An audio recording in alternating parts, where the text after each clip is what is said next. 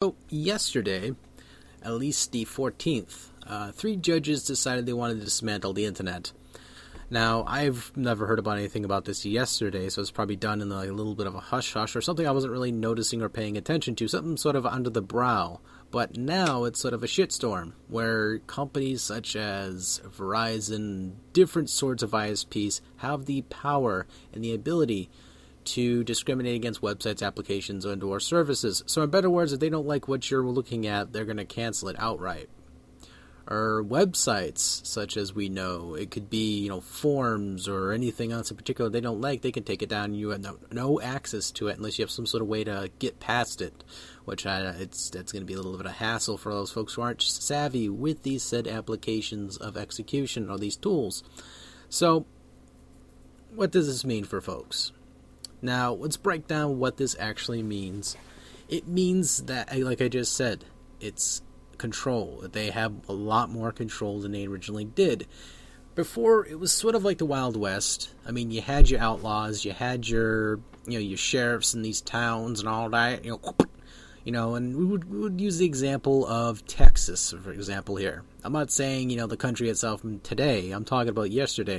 You have different counties in Texas, right?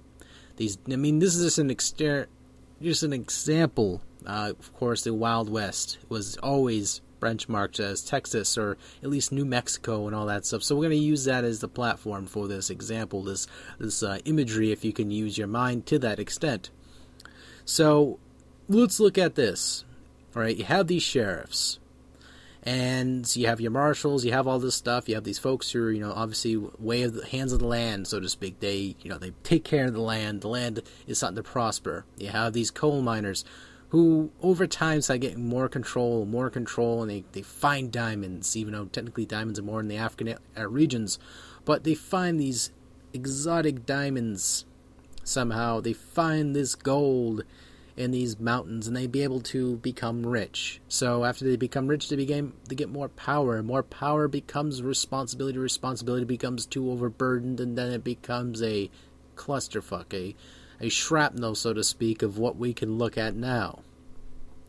So these supposed gold miners are now the big leagues. These are the guys that can control everything with a drop of a gold coin, or in this case a silver dollar, on the hand of a marshal. And these marshals now, which of course being the ISPs, can go about and arrest you outright. And this, of course, now this is not saying everyone's going to be arrested because they're looking at something on the internet, unless it's child porn, but it's the fact that it's something similar to that. They take away your freedom from being able to look at stuff such as, websites, which are pretty nifty, such as DeviantArt or wherever else.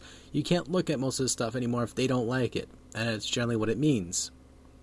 So the society on the internet, which was more of a freebase than anything else, is sort of being regulated. It's trying to be more contracted. It's trying to be more refined. But to me, it doesn't need to be, as long as people have moral responsibilities. But again, of course, this is the internet. Who really does? I mean, it's not supposed to have a moral responsibility. It's just a platform where people can tap dance and express themselves and be able to be free and all that and exotic, and be able to show these great high-resolution, sharp imagery of different parts of the world and all that. I mean, this isn't, all that necessarily isn't getting taken away. It's just the fact that if you say something that they don't like, they can tap the shoulder of people like Verizon. They can tap the shoulder of someone like AT&T. They can tap somebody like Cox and go, hey, we don't want that anymore. And that goes away. Now, again, this is not me wearing a tinfoil hat and tap dancing for you here. This is just me pointing out the demographical point here, that democracy, when it comes to this, is just thrown out the window. Any sort of morals that you had, at least hoping that you had more freedom on the internet, is slightly diminished. Now, of course, this can be reversed. Who knows? I'm not telling you the weather here. I'm just predicting that I'm hoping, that this can somehow be fixed. Somehow the government can change their mind, but that won't probably happen anytime soon. The same thing with most of these type of bills that we see nowadays. They're supposedly censoring us when it comes to us distributing and sharing our gameplay experiences via on-game, or as well as talking about our movies that we just recently watched at the theater or whatever else. So Is this, of course, more multimedia companies getting more control over what we be able to distribute as our opinion? Yes, it's slowly creeping towards that ideal. And it sucks. It's like you pay the money to buy these AAA movies, these AAA games, and these songs, and you want to express yourself. You want to show people what you think of it sometimes. But that slowly got pulled away too. Then you think, okay, he's going off topic. No, I'm necessarily not, because this is sort of similar. So now let's take this example here. You show a screenshot of a movie. Now, if things get a lot more worse than they already are, you even showing a screenshot of a movie could count as something against that intellectual property stake, and they can just go, take that down, take the whole website down, we don't want it anymore if it's going to show stuff like that. That's generally what this means. Or what it could mean, potentially, if it's just that brutal. Or brutal, excuse me. So, the internet again. What do you guys think of it?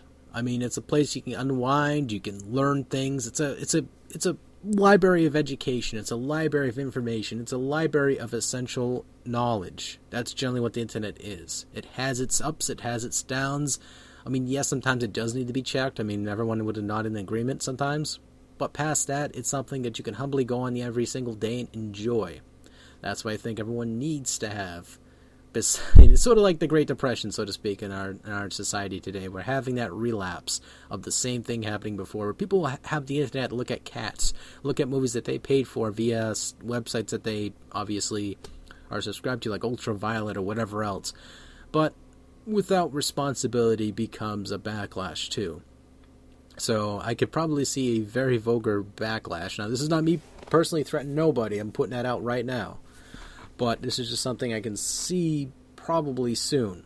And it's going to be sort of a crazy time. So duck, hide, like I'm going to be doing. And let's hope things can pan out pretty well. But again, I want to hear what everyone has to say about this as well. Because I know a lot of people are going to be very vocal about this. I don't blame everybody at all. I mean, to me, it's sort of a heinous thing to do.